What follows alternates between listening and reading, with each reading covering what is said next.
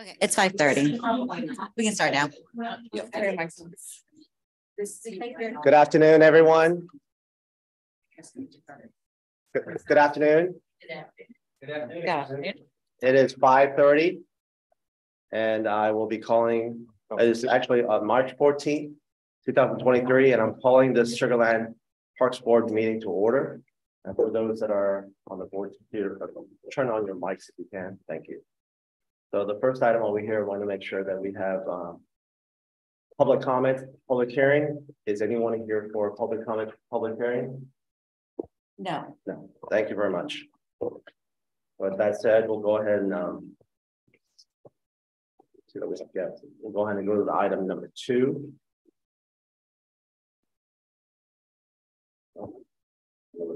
Item number 3. So the workshop. Review of and discussion of the cultural arts project approval process and upcoming projects.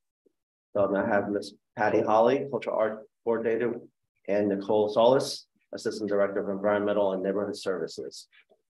So thank you.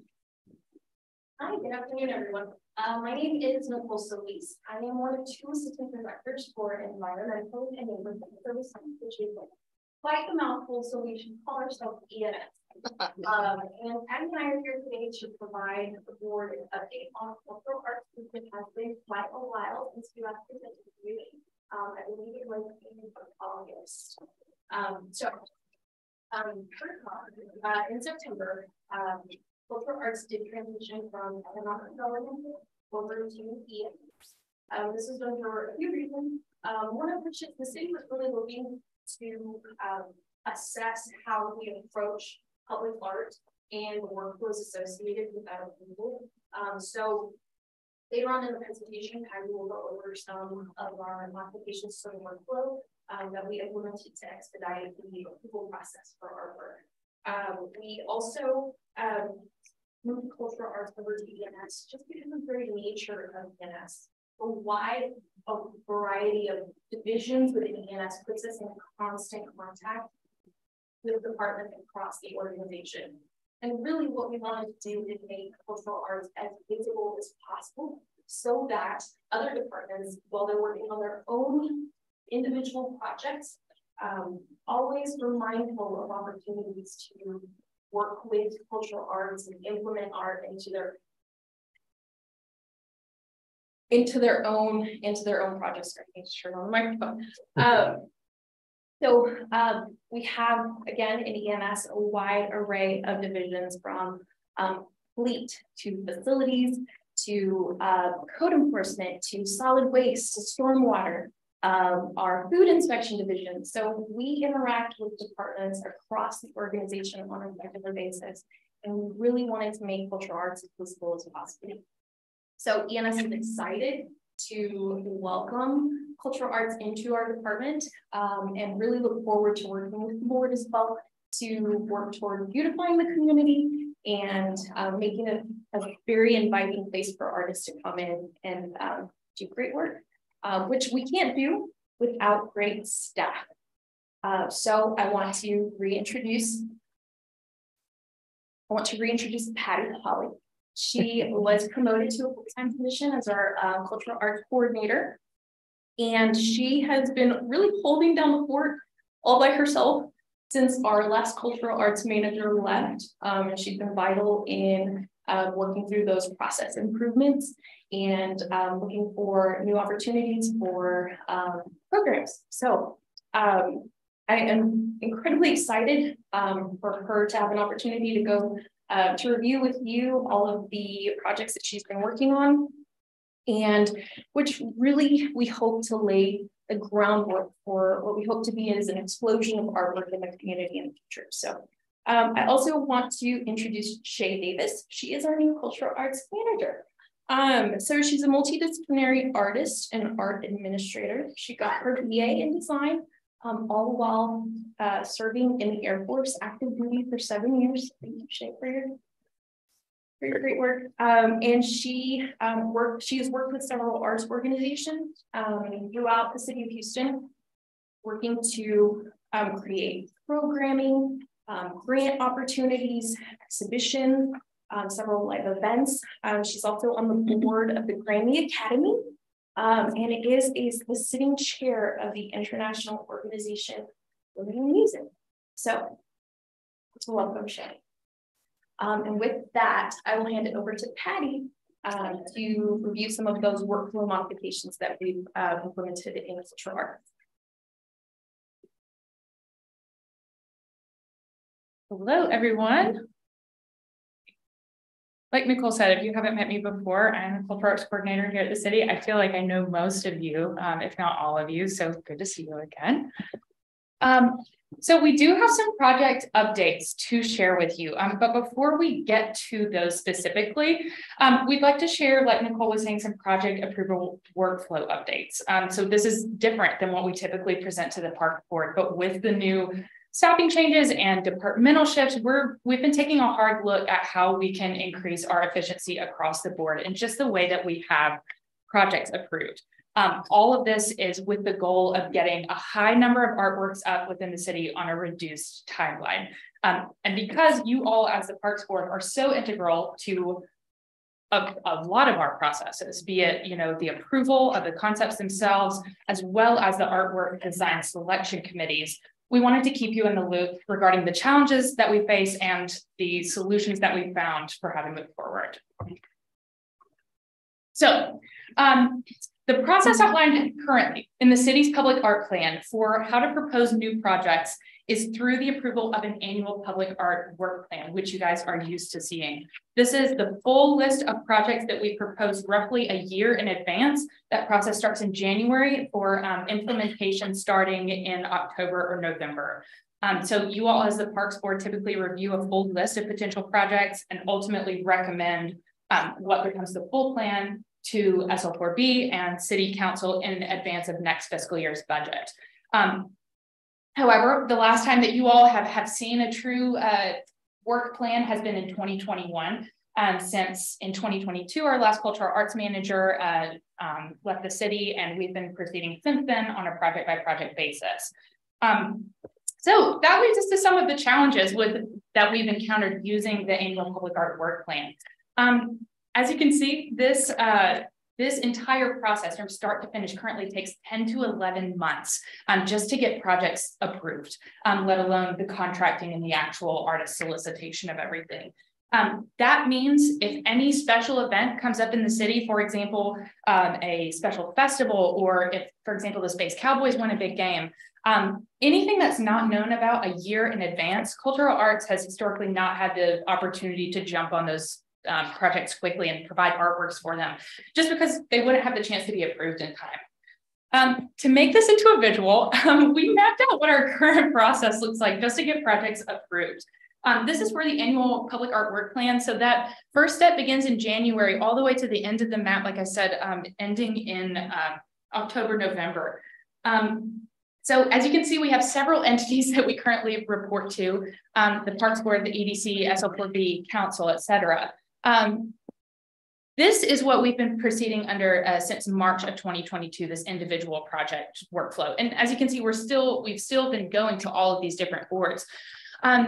The trouble that we run into is that, all of these boards, with council as somewhat of the exception, meet on a monthly basis, and we also have to see them in a certain order. So if for any reason, any of these boards cancel a meeting for, any reason, we're looking at taking what's already a 3-month process and stretching it out, adding another month at least to even get all of the boards to see our projects once.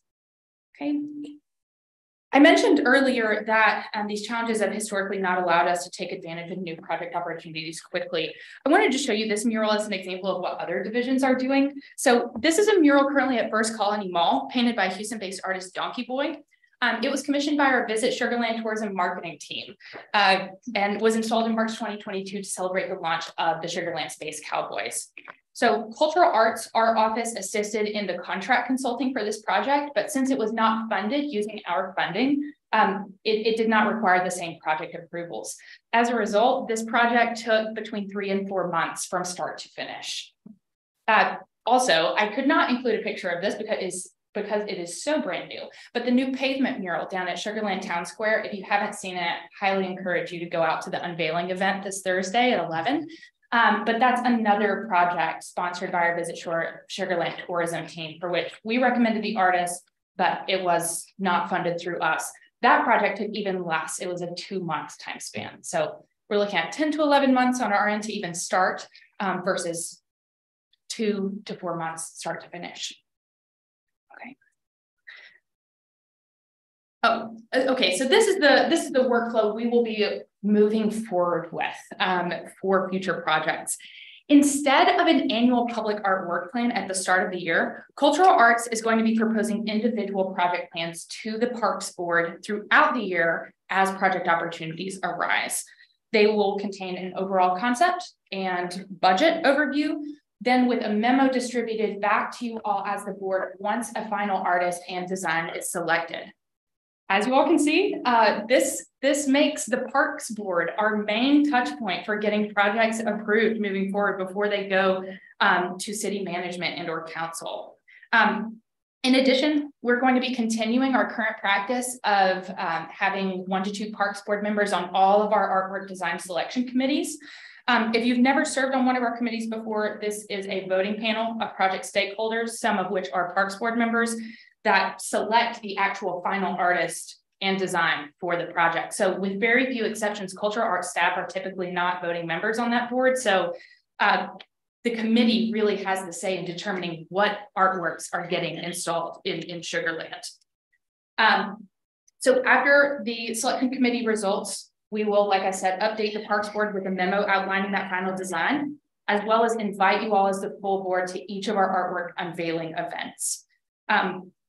Establishing Parks as the main project touch point for these approvals is, I hope, a testament to how integral you all have been in helping us get our projects on the ground. So we also want to thank you for your continued work with us, and also encourage you, if you've never served on a selection committee before, please do. It's a lot of fun and also gives you an important say in what we do. Through implementing these proposed changes, like I said, this takes our workflow from 11 months to as little as 2 to 3 months, depending on the method of of artist selection. They will also allow us to jump on new projects quickly, including temporary installations. Right. With this in mind, we're going to kick things off by starting this workflow with some project plans. So these are projects that we are looking at for the remainder of the calendar year 2023 for implementation. The first are 4 botanical shade bench sculptures with a total budget of $217,000.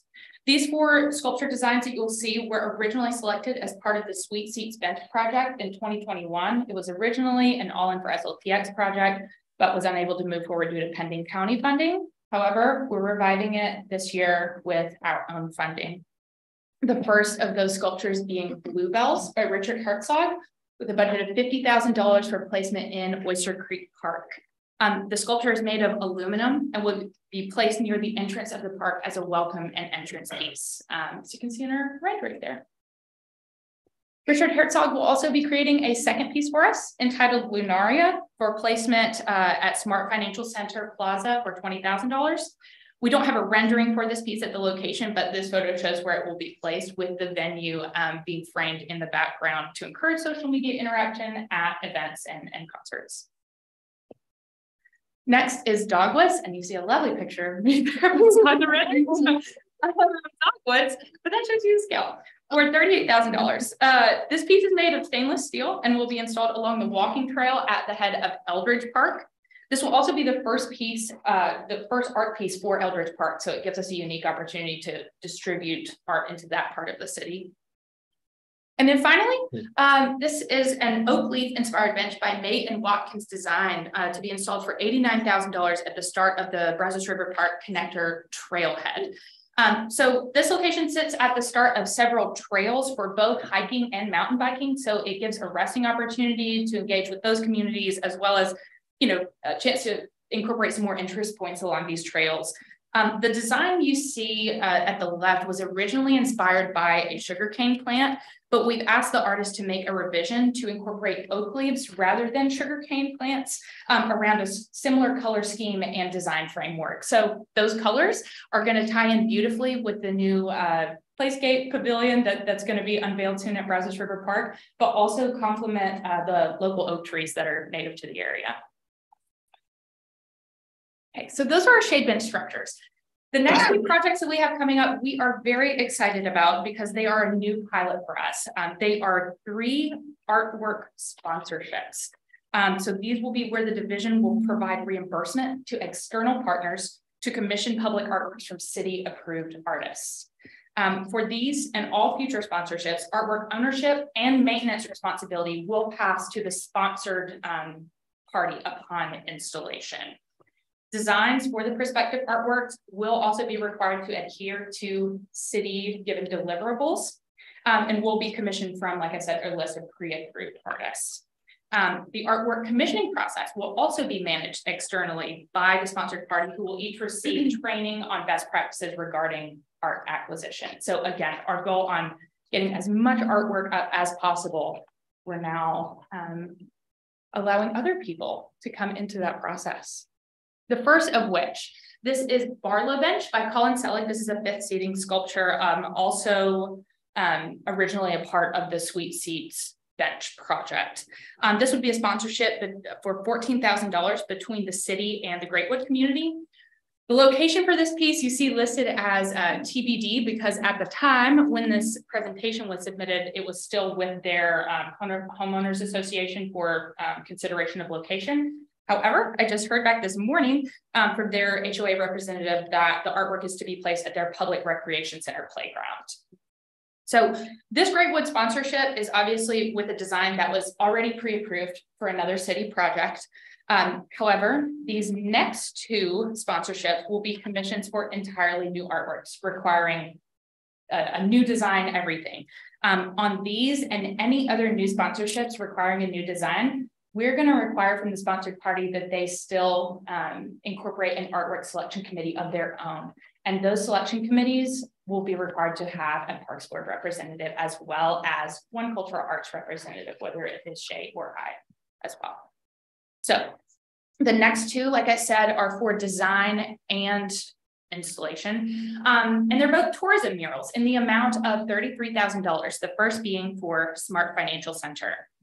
So for this project in particular, Smart Financial Center came to us with a particular challenge in mind.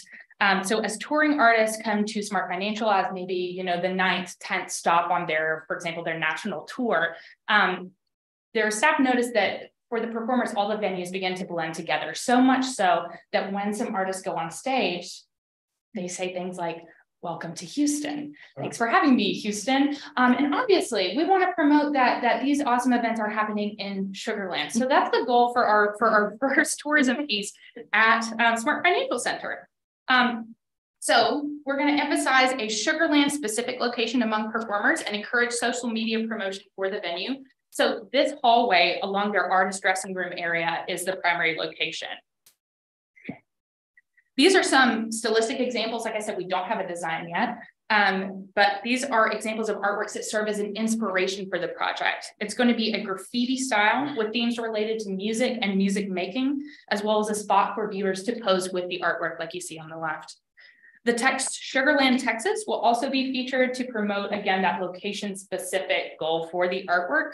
And although that hallway is the priority location, Smart Financial Center is also considering utilizing the budget to expand the project to include a front of house lobby mural as well. Okay. And the last sponsorship we're looking at is also another tourism mural, same budget for installation at Fort Bend Real Estate along Highway 90 with the potential for a complementary design located on Blendon Coffee Club, the patio wall. Okay.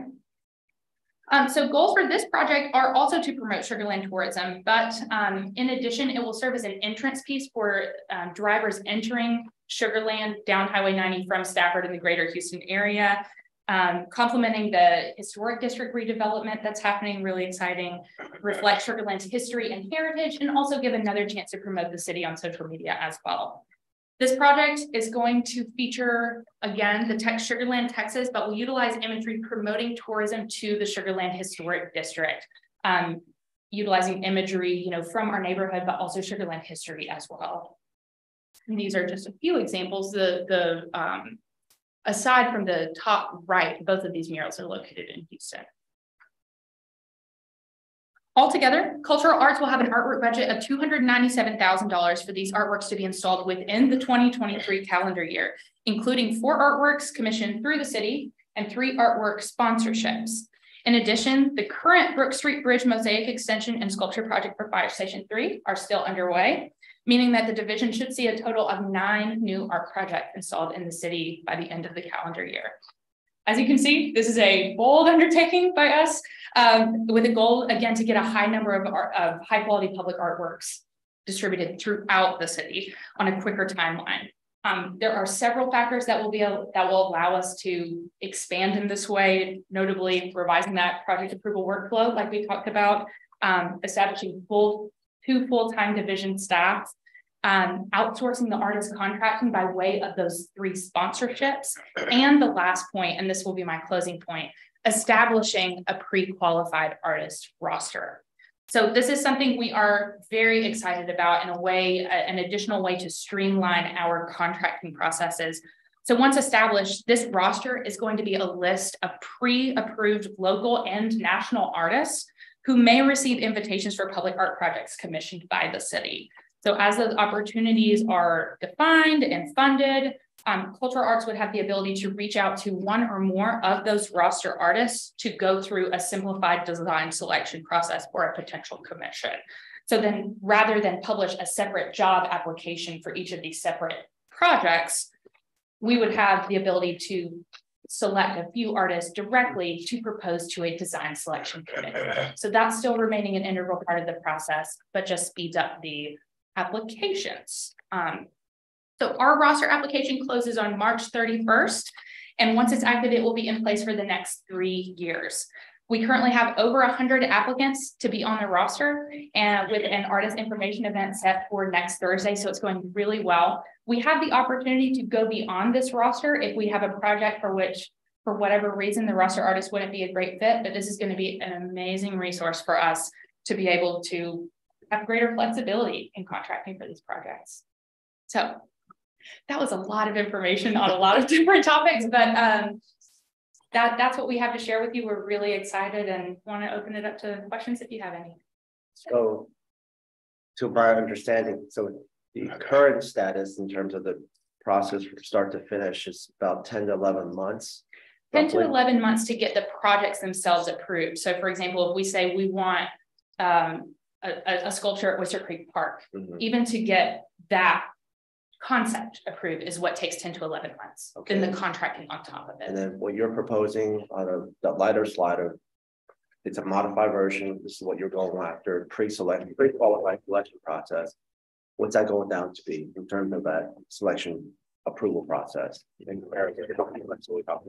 I will say for the artist selection, it depends on the project. There may be, a project where it is useful to get more than one proposal. For example, something I'm thinking structural, where, artists may have very different approaches to the way that the bridge improvement, for example. If it's something like a mural where we're really familiar, especially if it's a local artist, with that artist design process, we could contract them directly, no problem. The pavement mural outside at Sugar Land Town Square, like I said, took as little as 2 months.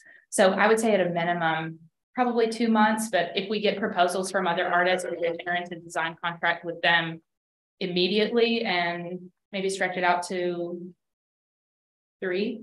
Okay, so follow-up question on that. Sure. Sorry about that, guys. No, you have other questions. I'm taking all the time, but so I would assume I'm assuming it's going to be an RFQ process with different categories, because there's different types of art out there. You got painting, murals, structures.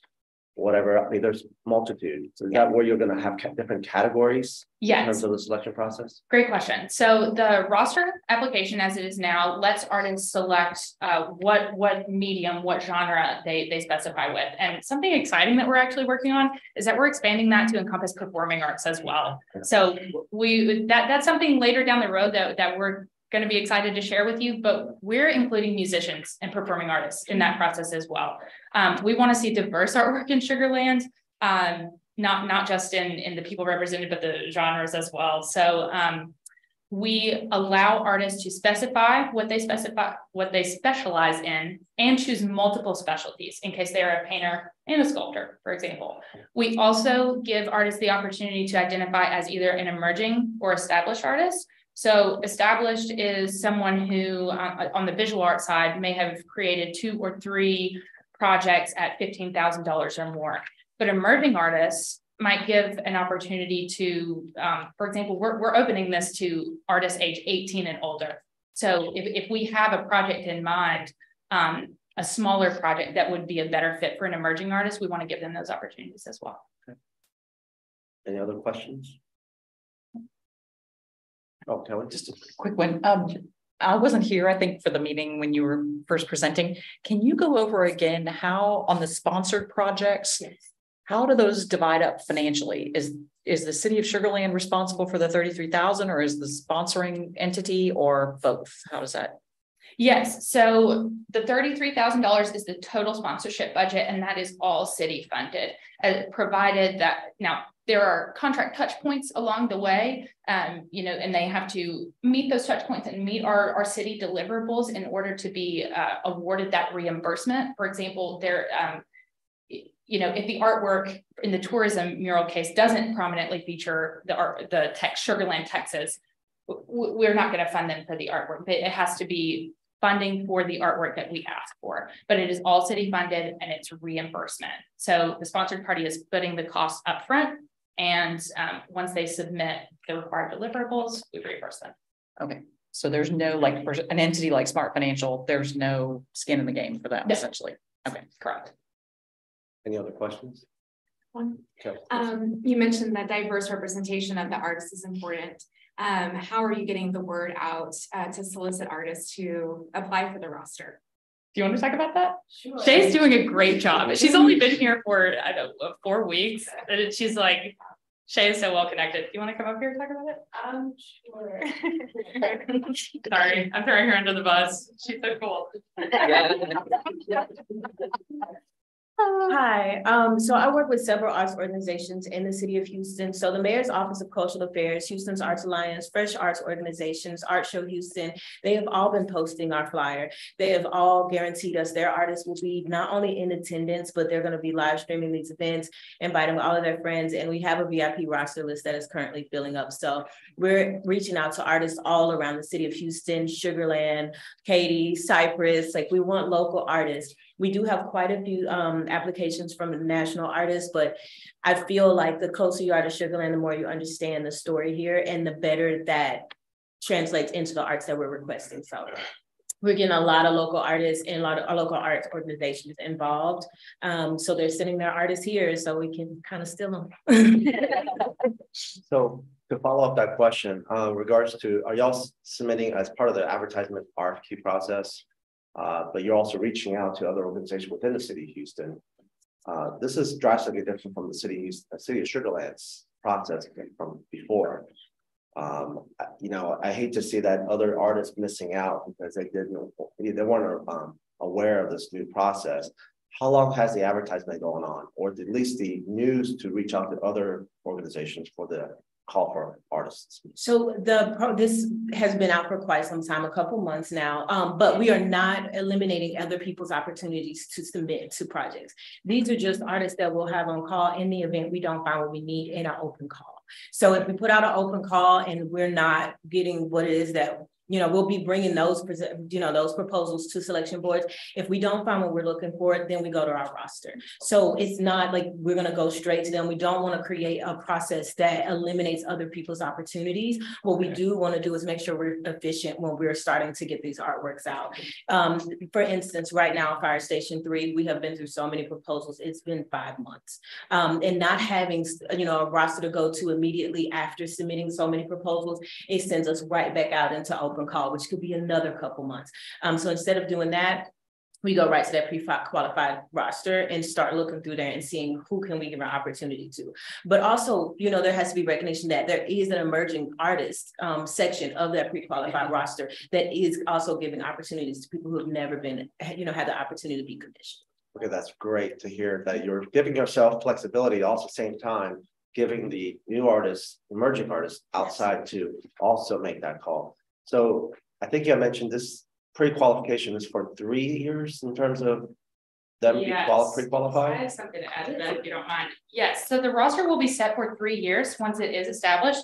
However, we do have an amendment built in that should we find within those 3 years an artist that we want to be included on our roster, we think would benefit from being on the roster, that list is not necessarily set in stone. We have the ability to add as we go. Okay. We're not removing as we go. We want as many artists as possible on this thing. Right. So that being said, just even if they aren't approved by that March 31st deadline, if we encounter someone, for example, a really stellar Sugarland artist that needs to be a part of this, we will make sure they're involved. Okay, that's perfect. Because I hate to start something in terms of, it's almost like an IDIQ, I'm talking engineering now. So you get pre-selected, but then you're cut off. I hate for that to happen. There's instances where artists come up, they move here, whatever the situation may be, they want to be able to support the local city like us and be able to have that, but annually they may not understand. We moved into this new process, but as long as you have the flexibility to add, I think that's fantastic. Any other questions, comments? Okay, thank you. Thank you. Appreciate your time. All right, next item we have on here is fact finding and recommendation for consideration of and action on recommendation for the authorization of the Fort Bend Hike for Hope Volunteer Planning Committee's appeal for fee exemption to the city manager. So this kind of keep in mind, this will require a vote. So keep that in mind. And Ms. Kimberly Terrell, Assistant Director of Parks and Recreation, will be presenting. Great, thank you very much. So just as a background, the fees that we have for the Parks Department are adopted by City Council annually in the fee ordinance.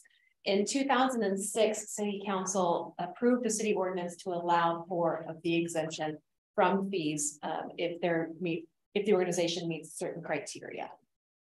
So the criteria for fee exemption are that it has to be an internal revenue service exempt entity, must reside or have a PO box in the city of Sugar Land in the corporate city limits, must demonstrate a minimum of 51% of the membership reside in the city limits, the corporate city limits. The organizations must have a charitable purpose, and the fundraiser has to be for the express benefit of Sugar Land residents. So the Fort Bend Hike for Hope Volunteer Planning Committee presented the exemption paperwork for their event, Hike for Hope at the Brassesburg Park Bowl. And that's coming up on the 15th of April. And that is representing the American Foundation for Suicide Prevention, or the AFSP. They presented their fee exemption. We reviewed the fee exemption. It was denied for the following reasons.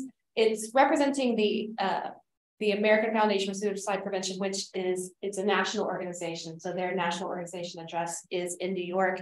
And as you can imagine, representing a national organization, they're not going to have 51% of Sugar Land membership. There is a local chapter, the local chapter in parentheses, because it represents 33 Texas counties. So as you can imagine, also the local chapter does not meet that criteria as well. So our policy through the Parks Department allows the organization to submit an appeal if they are denied.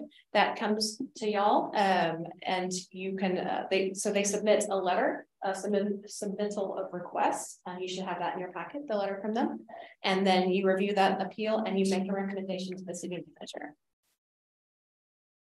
So I have tonight Angie, if you want to come up. Angie represents the Fort Bend County Hike for Hope Volunteer Planning Committee. And if you want to introduce yourself and your folks, then I'm just going to let Angie say a few words about her organization and about your family. Our organization. I'm just the lucky duck that gets to be named on the agenda. So my name is Angie Balden, and I am one of the co-chairs with, honestly, Gretchen Yax is kind of our main chair. And then we have Claudia Eubanks here with us that's going to help speak as well. First, I have to say thank you guys so much for allowing us to be here, sitting here in this room and seeing what goes on in the Sugar Land resident school. Like, this is cool. And what's even better is the park that we, are hosting the event at, that Kimberly so graciously met us at, has some of the artwork that you guys are discussing there, and it speaks so perfectly to what we're trying to do here. So with that being said, I'm going to let you kind of speak a little bit. Sure. First, a little bit about the beads, not necessarily Mardi Gras, but part of what does happen at this walk, it's a walk of remembrance, a walk of support. Also, it's a walk of awareness. So each of the color beads represents a type of connection that each walker would have with the issue of suicide and suicide prevention or mental health. So we just wanted to show a little bit. Everyone that walks will have an opportunity to choose the bead that reflects their connection with it. The great thing about the AFSP is that it is a national organization. However, it is a grassroots organization with the majority of these walks and fundraisers are done by the volunteer members of the organization. So even though, yes, it is benefiting the national organization, the group that is organizing this walk and this event are all Sugar Land residents. The four chair members of the organizing committee, they are all residents of Greatwood. And I'm part of the volunteer committee, which is a little bit of a larger group. A lot of the members of that group are Sugar Land residents. It is a Fort Bend Hike for Hope, so we do have other residents that are part of, people that are helping us. But the organization of the walk is by Sugar Land members. Now, what's important for us is, as Sugar Land residents, is that we helped the walk here in Sugar Land. Like Angie mentioned, this park is great. The beauty of it alone, obviously nature lends itself to better mental health, but the murals, some of the murals are so tied with our focus, the mural that it's okay to not be okay, things like that. So that's why we wanted to have it here. We definitely want Sugar Land to be in the forefront of this, push for making it okay to talk about mental health. Everyone in the city of Sugar Land that is tied with this walk can benefit from the programs that the American Foundation for Suicide Prevention will be doing with the funds that are raised through this walk. There are educational programs that can be applied for absolutely free, that can be brought into schools or organizations, companies. So there are programs for any organization to apply for. And that's really what we're doing, is just trying to bring more awareness, trying to bring some funding to this really important topic. And we think that Sugar Land, especially as indicated by these beautiful murals, I think it would be great to put us in the forefront of that fight against, against suicide, and to bring education for suicide prevention. This is the first ever walk of this type in this area. There are others going on in the spring. For instance, there's one in Galveston. The city of Galveston has donated that facility to the AFSP volunteers that organize that walk. In Pasadena, for instance, there's also a walk there. The city of Pasadena has also donated and waived the fee for that facility for their walk as well. Although traditionally, our group does not necessarily meet that criteria, the public need for this type of exposure, I think, is, you know, a very pressing need.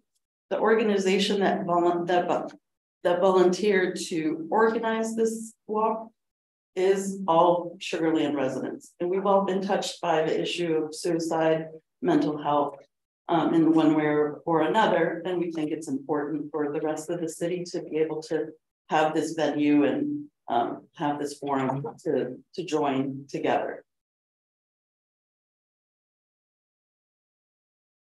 Are there any questions that we need to ask? Oh, thank you. Yeah, so we're happy to take any questions. Okay, thank you for that, by the way. Heather, I think I saw you. Is there a registration fee for the walk? Sure, the registration is To register, I'm sorry, to register is free. You can register to walk, form a team, join a team, or to volunteer, and registration is free. The money that has been raised so far, we do accept donations. We do have sponsors. Our goal, I just have to brag a little bit. Our goal for this being our first year was $10,000, and today we already reached $19,000. Wow. So, thank you. I think you had a question. I had a comment. Okay, absolutely. I concur that there is a need for awareness of any kind of help. I'm a teacher, so my heart goes out to any child that is having trouble and cannot communicate or cannot find a place to go to be helped. And we just had a competition that is a state competition. And in this competition, the students do the art, but they also have to talk about it.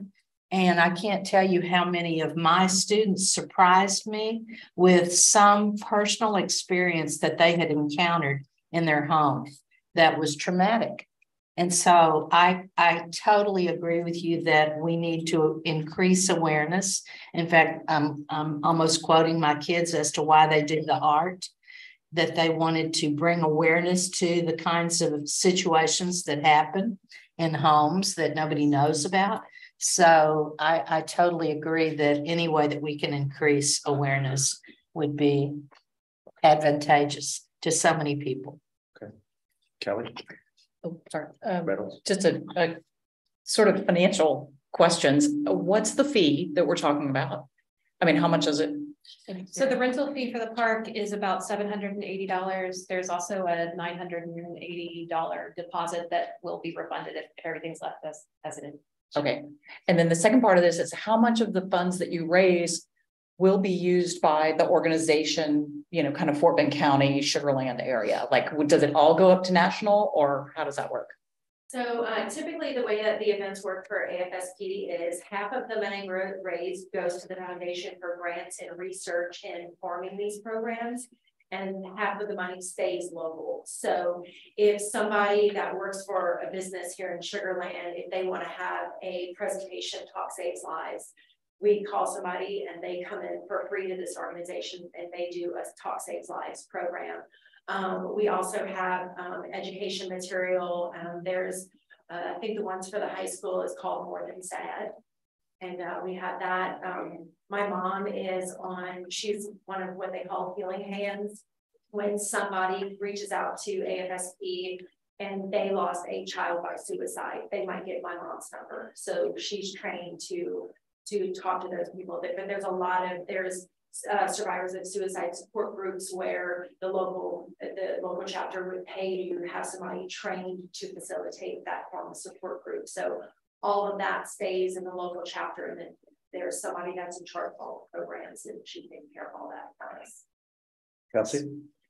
Oh, and something else that AFSP do that my mom has been lobbying for years in DC for 988. If y'all aren't familiar, I hope everybody is, but 911, 311, now 988 is the suicide hotline mental health number. So a lot easier to remember. Where are you doing your advertising for the event? Like, how are you getting people's attention to come? Well, being our first year, it's a small group of volunteers. But we are doing as much as we can with social media. We're all personally getting out to everybody that we know. Sorry, I'm trying to along those lines here. She was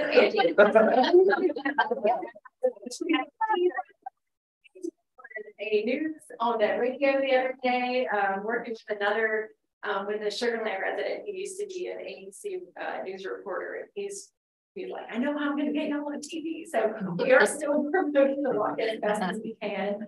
A lot of the written publications that we've been working on, some of those are going to be put in April's written publications. As volunteers, we're doing as much as we can while we all have families and full-time jobs. Kelsey, did you have a question or comment? No? Any other? Heather? So Kimberly, again, the fees that were for the venue, I guess just some history on it. How are those fees determined? What would those have been used for? Like, why do we have fees on the rental? So fees for our facilities are for a multitude of things, right? For the upkeep of the facility, for cleaning the facility, for maintenance facility, all of our building rentals, pavilion rentals. This is for the crown. For Breast River Park, for the bowl area. So that will include the new playground pavilion and that whole grass bowl area. And then there'll be, for all the sidewalks and stuff that they do the walk on. So it's really, it's to recoup city infrastructure costs, staff costs, and et cetera, is what these rental fees are based on. And the city council looks at them annually, and they've been historically sort of just going up by CPI, with sort of incremental increase every year. So I'm sorry. Oh, I'm sorry. Just real quick. Yeah, will there be city staff at the event? No, there will not be city staff. Oh, okay. There'll be there's city staff that work on weekends that will come by if they're needed, on-call city staff or maintenance staff, but there won't be city staff staffing the event. Okay, so I want to recap. I have another question. You asked a very good question. Oh, you have a question? Go ahead. Yeah, go ahead. Just a technicality on like the application for this, and and maybe something to consider moving forward for other events that may be similar, where they're representing some national organization. I guess in the application, does it specify like what type of organization it has to be? Like, what if they had just put one of their addresses as the address for, like, how do you know the difference, or what's the requirement? Like, is there any specific information on how you fill that out on the application? Yes, we require proof of your 501c3, which is a federal application. So we go by the address that's on that federal application. So if this, for an organization like this, if they, this is their first year, but in future years they want to create their own 501c3, that's certainly something that they could do that meet all of the criteria. But we go by the federal document. Yes. I just have a clarifying question, Kimberly. If the fee, what we're trying to get waived, the fee, you said it's used for maintenance and upkeep and to recoup the park. If we exempt it, will there be staff to do what is done without that money? Yeah, it'll go on as planned. Okay. So just to recap what you had asked initially, one of, I guess, the ASFP, if that's correct, I want to make sure that I heard it correctly. You are not charging for the walk. Registration is free. You're just taking donation. Just taking donation. That's part of the registration process. Donation is strictly up to the individual to donate as much or none at all. Okay, and the ones that $19,000 y'all have actually collected as part of the donation, half will stay here in this local chapter, half will go to the national chapter. Okay. There's another question. It's registered so far, do you know? It was said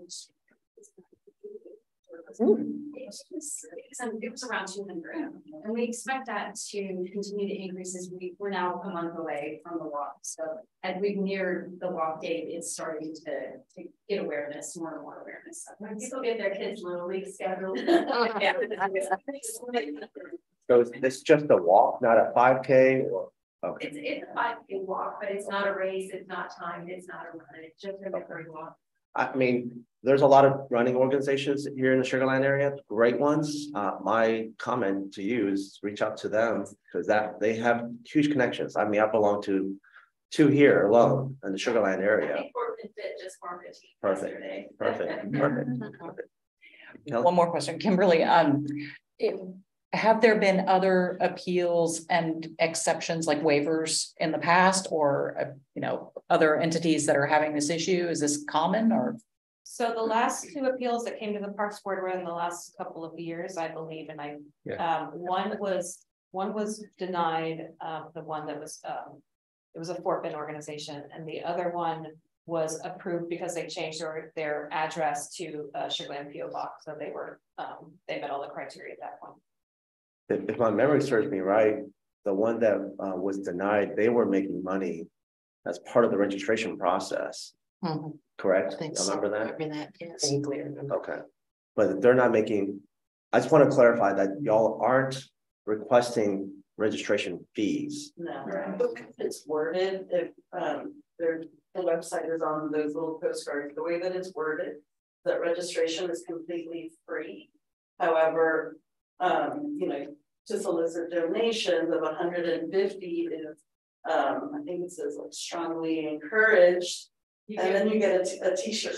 You get a red t-shirt sponsored on the back. Here's like kind of like a compromise in terms of, I think y'all would consider this. If we were to waive this fee, could y'all still come up with a deposit? Because to me, that's a deposit just in case something happens. The deposit is always required. Yes. Okay, thank you. Definitely. I'm not. Yes, we want to. No, I'm not. I just want to make sure everyone's. That was the question. I'm sorry.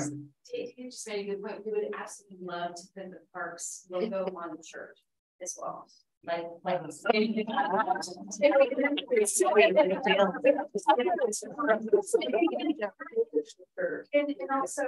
it would be an in-kind donation, so it would also be a tax benefit to the cities for it. Any other comments or questions? Swing the pot, I get it. No, this is just comment. I've been quite silent today, but no, because I've taken my medication, which makes me very subdued. So either it keeps me quiet or it keeps me loud. So no, basically, I mean, it's good cause what you guys are doing, and yeah, I'm glad that Ojin right here pulled out some points for everyone's kind of making out little questions. So I'm glad that you guys are pushing along, and you have to make your stand. I get you guys. So yeah, it's great. That's my comments. I don't have any questions really, because it's all like asked pretty much. It will also help us for next time around to really understand. It's our first time planning this. We were more than happy to do it. Excited to be able to do this, and we're happy so far with the progress that we've had. Would you also consider adding the local address as part of the process of next year? That would be a question for the foundation, because we're just volunteers. I ask because I ask because we've actually denied exemptions for the fees. Part of it is because they're collecting fees and y'all are not, but at the same time the other organization were able to modify their address to have it local. I mean, we as a board want to follow the rules and also some of the recommendations, but there's other consideration where that's why we're asking all these questions.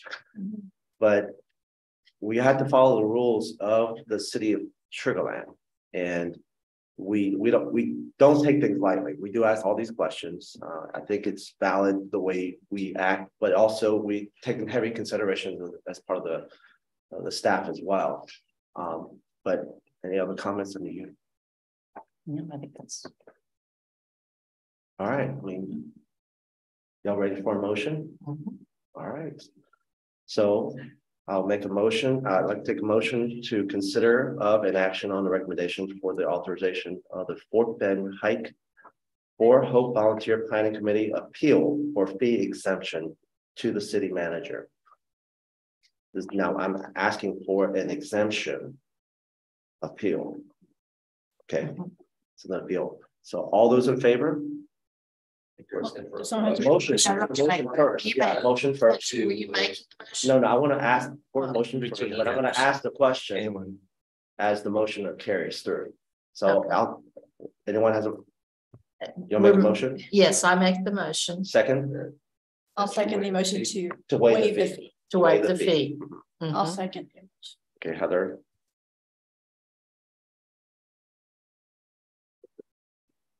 This is to waive the fee. So now we'll take the vote for it.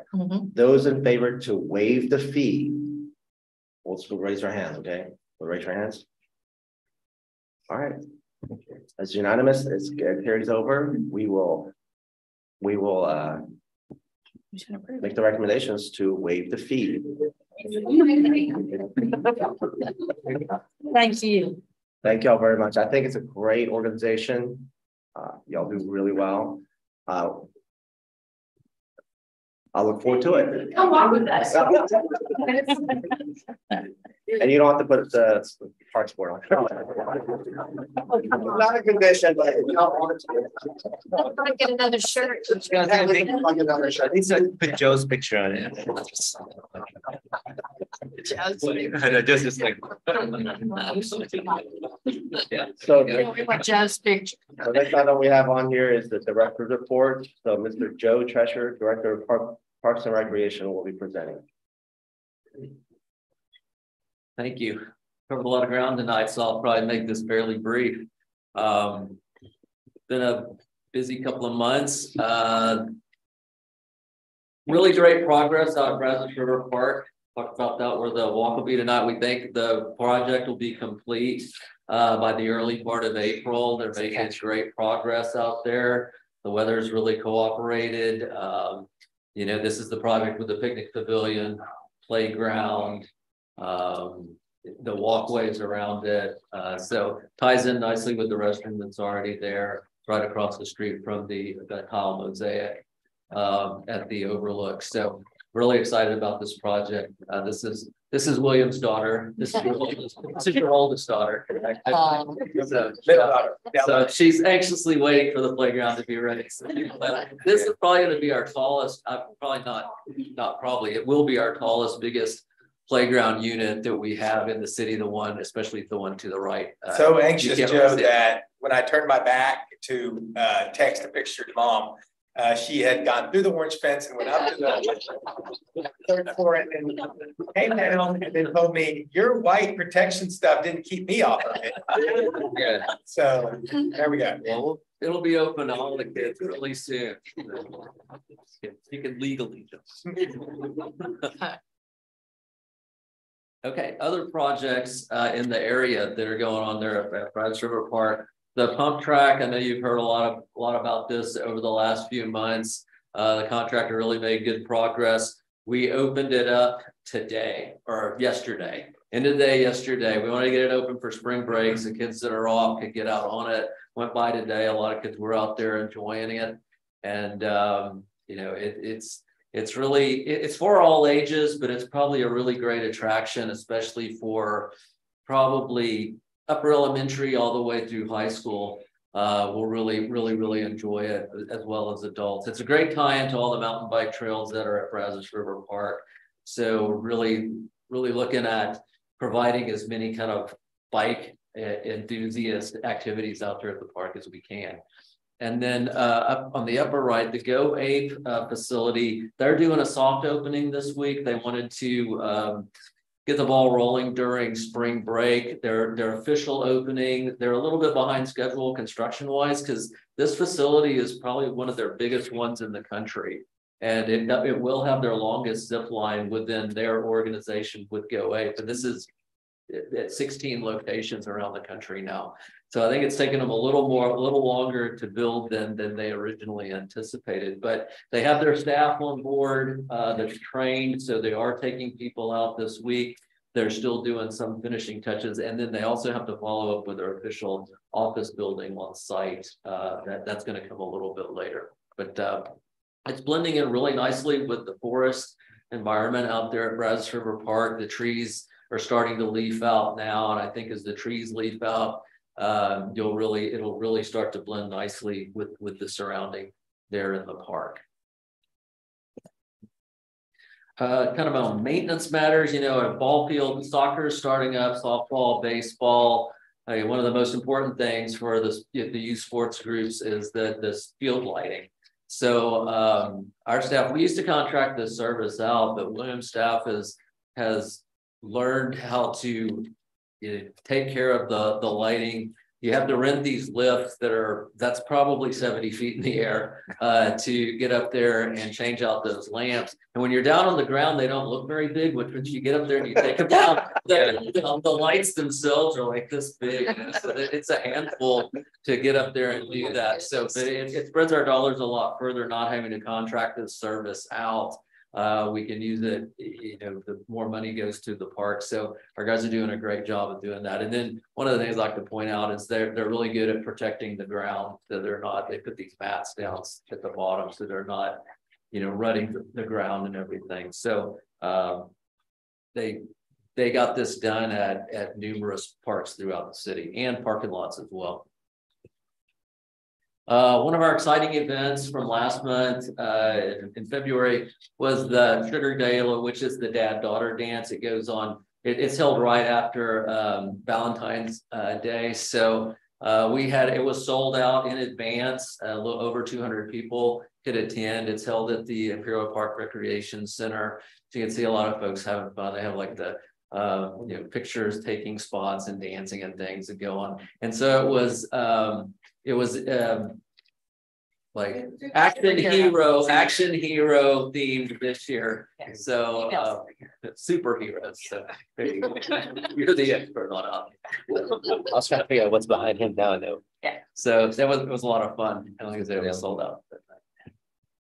Okay, and then we had our league openings. Always a big time of year for the sports leagues. So we had Sugarland Little League, First Colony Little League, and Sugarland Girls Softball. Council members made it all out to the leagues at the various openings. The mayor throwing out the first pitch there at First Colony.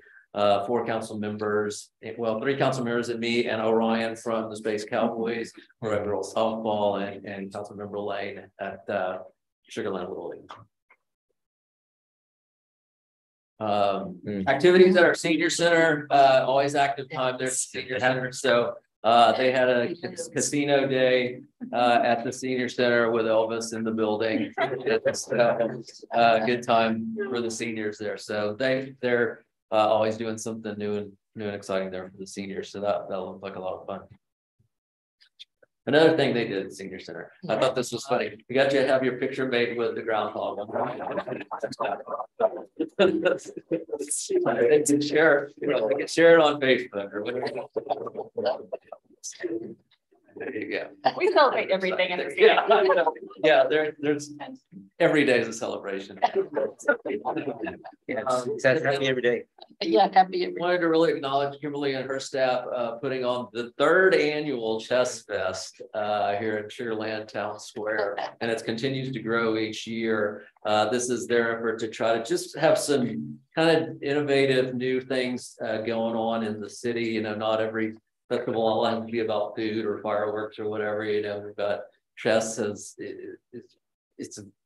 I was shocked at how many people participate in it, but you can see it was a great crowd, and it's been growing every year. Had a really good day, so we had a really good turnout. So you can enjoy that. Did I miss anything? No, I want to touch on? Okay, we just have several pictures just so you can get a kind of an idea of, you know, there's like a lot of concentration going on. Yeah. Probably one of our quiet. Real quiet. The diversity of ages and you know, and nationalities and I mean, it's just a huge mix of people that we don't normally see at our regular, at our other events, traditional events that we do. So it's really great. Yeah, it really fills up town square. And then the top left photo, I just have to, that's blindfold chess.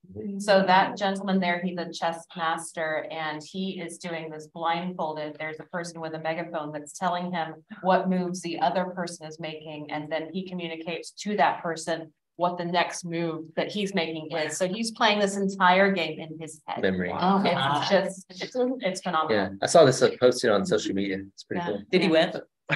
Yes, yeah. And he was our winner for the tournament. There's a tournament that happens at the end of the day, and he was the winner of that tournament. It shouldn't surprise you, really. Yeah, we hope to continue to be able to host this tournament or this chess fest every year. This was really exciting. It happened last week. Academy Sports and Outdoors. You've probably seen their ads on TV, though. A lot of times they'll have people, you know, doing action things in their commercials. They reached out to the city just like through our email address, our general parks email address, and asking if they could, you know, if we would consider having them in some of our facilities to film some of their commercials. And so Kimberly and staff worked with them to arrange the Imperial Park Recreation Center and Imperial Park for various activities. They did pickleball, they did volleyball, basketball, and then soccer outside. So it was an all-day thing. They showed up at like 5:30, 6 o'clock in the morning. There was a bunch of panel trucks and there was a big RV kind of place for a dressing room and makeup area. There was they had a director and all the kind of people that go into doing that. The owners of the Academy, like the bigwigs for Academy, were there kind of observing everything. So it's a pretty full day out there doing all this filming. And the only thing that didn't go great was we found out that the market for these commercials is going to be in the Midwest. So we're probably not going to see them down here in Sugar Land. So if you want to see them, we'll have to go on YouTube to see that. We'll share them as soon as they're out. Did y'all get on the commercial? No, they didn't ask us. Yeah, they had all their extras planned, and we were not one of them. John was playing soccer. But no, it was very interesting, and you'll see under that black tent there, those are all the Academy people. So they're watching on their screen and they're making notes on their, you know, of what shots they like, because they shot multiple shots. We started first thing in the morning and went till 6 in all these different locations. And so they're making their notes. Then the director is also, you know, yelling out his notes that he's closer up to the shooting. So it was really amazing to watch. It was quite a process. Because I thought, okay, Academy's going to come. There's going to be like a guy with a camera, and it's not going to be. I rolled up around 5:30, and there's, you know, the trailer and all these different trailers with all this stuff, and it was quite the production. But they were very complimentary of staff, and they said next time we have something, we're coming to y'all first. You should say if we get in on it. Yeah. Okay. No, Weird. They insisted on renting the gym out since they took we tried to give it to them, for publicity's sake, to let them, but they insisted on renting out everything for the day and paying. So like, no, Academy has on the site. Right. Let me hear that. Yeah, we do. Yeah. Okay, just upcoming events. We've got the Kite Festival coming up on the 25th. And also the same day, we're doing a ribbon cutting for the pump track that morning at 9 a.m. And then the Kite Fest starts at 10 a.m. So that'll be a full day out at Brad's River Park and Crown Festival Park on the 25th. So we'd love to have everybody out and recognize y'all at the ribbon cutting if you make it out that morning. Brad's River Park Phase 3, you saw the construction pictures there. It's scheduled to be finished at the end of March, hopefully in time for the Kite Fest, but they may be putting the finishing touches on it. But we have a ribbon cutting scheduled for it on April 11th, and we'll send these dates out to everybody. So you'll know. And then the Go Ape was originally scheduled for the end of March, but they're needing a little bit more time to get it done. So we're working with them to determine exactly when that ribbon cutting grand opening is going to be. And then 2 other things that are pretty exciting that are coming up in early May is this will be the 2nd year of the Sugarland Classic Mountain Bike Race in Brazos River Park. It was held last year. It was a big success for the local mountain biking community. So they're really excited to come back, and we think the numbers will grow. And they had held a lot of activities in Town Square kind of during that race. It's a 2-day event. So and it brings people from probably all over the state to come down and race in this bike race. And on the same day, or on that Saturday anyway, there's a planned food truck festival at Brazos River Park. So it should be a very, very lively time at Brazos River Park in the next couple of months. And then I will leave you with some beautiful new bonnets and Indian paintbrush that are starting to pop up all over Brazos River Park and along the new road and Memorial Park. And hats off to Fonlin and her group of volunteers who are very dedicated in getting out and trying to cultivate more and more wildflowers in our parks. And we've gotten grants for it. We, try to get funding any way we can to try to enhance the wildflower meadows out there. And they're really starting to take off. I think if we get some rain this week, like we're supposed to, it'll help out even more. But each year they get better and better. They reseed. And we're very cautious with when we mow. You have to mow the right time of the year so they'll reseed properly. So I'll leave y'all with that. And then if we have any questions on anything going on in the park system, happy to have this. Quick question. Are you advertising the pump track ribbon cutting anywhere? I haven't seen it on social media unless I missed it. We just posted it on social media just as kind of a heads up, but we'll hit a little bit stronger. And we just put out a press release on it. Yeah, so we put it this week. Yeah, we were cautious because we didn't want people to start writing it before it was done. So we were very cautious about when we were putting out that information. So since it was just done last night, now we have full steam ahead. They were writing it before we were done, but we managed through it. We got the grass down and we're watering a lot. It's there now, so it's ready. What was the invite set out for the opening? I don't recall getting that. I don't know if there was that. Or the pump. Me neither. The pump track. Not sure. All right, we'll have to follow up on that. Yeah, we usually send them 2 weeks in advance, so we're probably close. Yeah, the photos were nice. It's like that Channel 11 Zen moment. Exactly. Yeah, so nice. Yeah, I want to take a picture. So I have a comment and question about the Go Ape, because I know we're saying to be determined, stuff like that. Actually, I wasn't talking about that one. Actually, I was talking about the international festival. I don't know why.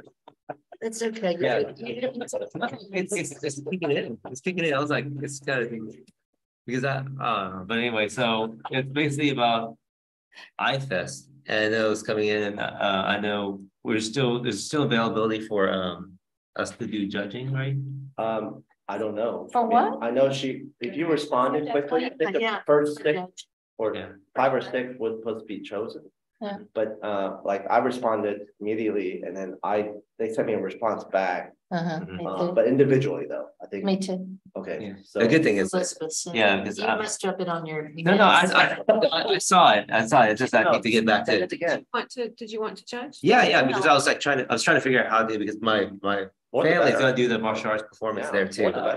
Yeah, no, yeah, we like a group. We start charging everybody. Did you send them an email or no? No, not yet. I need to. Please do. Yes. Please just respond. I just want to see if it's closed yet or not. But I think that they had their list of people, but yeah, We do want a golf cart though to get the kite. no, because with the comment, I always like doing that. No, but I remember the other years it was great to do that. I can't wait for this year to. I know, it's always fun. Every year is always good. Mhm. Every year. Pray for good weather. yeah. Any other questions or comments? No? Great. Thank you, sir. Appreciate your time. Thank you. Good So- report, Jeff. With that being said, we are concluding the actual, so we'll take a motion to adjourn. I'll motion. Andy, second? I'll second. Thank you, Kelsey. That being said, the meeting is adjourned. Thank you very much for everyone on your time and thank you all for coming out. Yeah, thank you. Yeah, we're so happy for you. I guess turn on.